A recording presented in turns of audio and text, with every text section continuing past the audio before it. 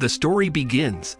In a hypothetical future, 4 Arms defeats Vulkanus and reverts to Ben 10,000, who encases Vulkanus in a null void egg. Ben 10,000 then turns into XLR8 and flees to his base. Ken, his son, is enjoying his 10th birthday when he arrives. Ben 10,000 hands over Max Vulkanus' null void egg for him to put in the null void. Ken informs his party attendees about Ben's job. Gwendolyn appears as a hologram and presents Ken with a rock creature as a pet. Ken blows out the candles on his cake and begins to unwrap gifts. Max buys him a hoverboard and a few more things. Finally, Ben appears and presents Ken with his gift, an Omnitrix preloaded with 10 aliens and a limiter, which Ken dislikes. When the alarm goes off, both Tennysons change into XLR8. The XLR8s flee and confront Sploot.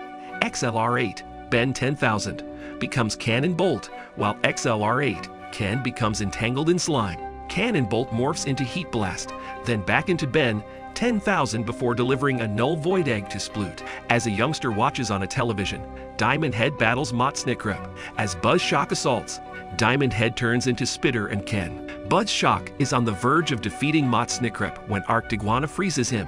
Ben 10,000 delivers Max Snickrep's null void egg at HQ.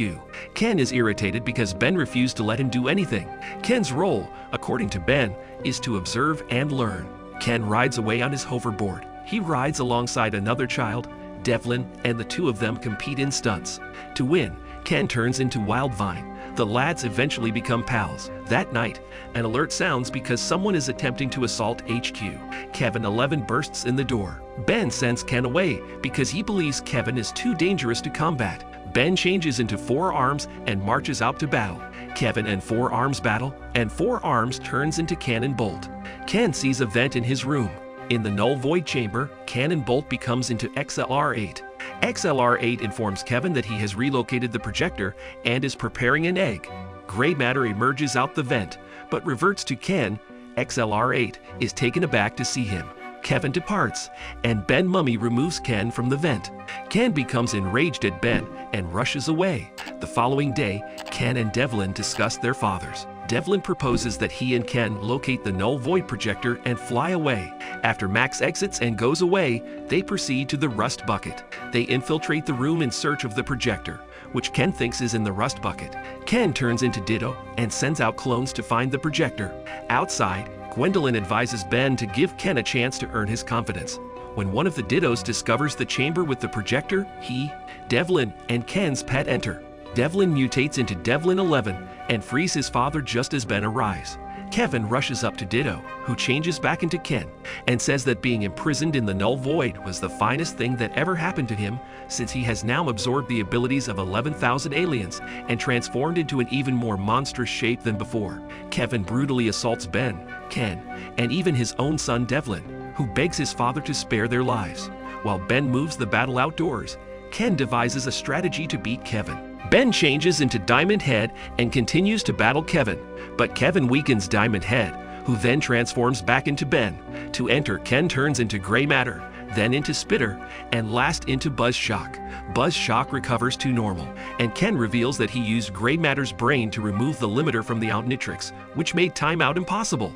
Kevin grabs Ken and tells him that it will still not rescue him. Kevin is ready to toss Ken, but Devlin intervenes to protect him. Devlin reveals why he rescued Kevin.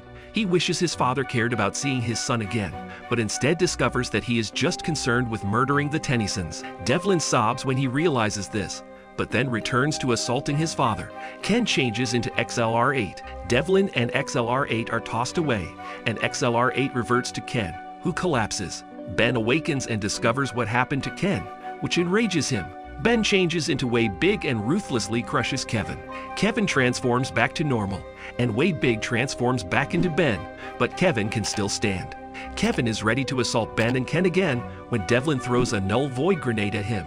Max claims to have a special area planned for Kevin in order to prevent him from absorbing any more alien DNA. Ken asks Ben whether he may utilize all 10,000 of his heroes, but Ben advises him not to. Devlin is ready to walk away when Ben points to Max, who grabs him. When Devlin asks if they would hurl him into the null void as well, Ken objects by standing in front of him, and Max and Ben answer that they could, or Devlin can remain with them and be part of their family. Thus, Devlin becomes a member of the Tennyson family. Later, Ken's rock pet regenerates and comes back to life, making him happy, and the story ends with this.